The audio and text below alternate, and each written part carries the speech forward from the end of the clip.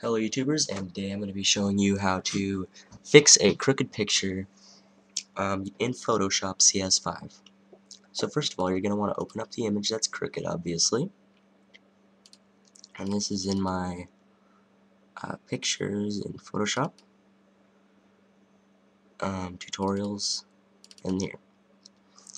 Now you can see the horizon is crooked in the image right here. So we're going to go ahead and fix that. Over on the toolbar section, you're going to want to right click on the eyedropper tool and choose ruler tool. Then you're going to want to left click and hold it down all the way to the other end of the horizon, perfectly aligned with the horizon. It doesn't have to be completely perfect, just how perfect you want it to be. So that being said, go ahead and do that, and then up here on the options bar you'll see a new few options, clear or straighten as the buttons. We're gonna click straighten. I get this error all the time, but it's okay.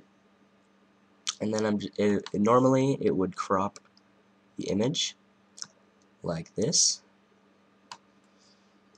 It would crop it like this, and then continue to crop it properly.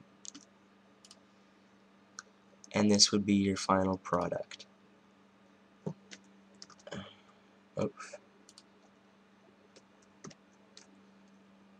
And then this is the corrected image.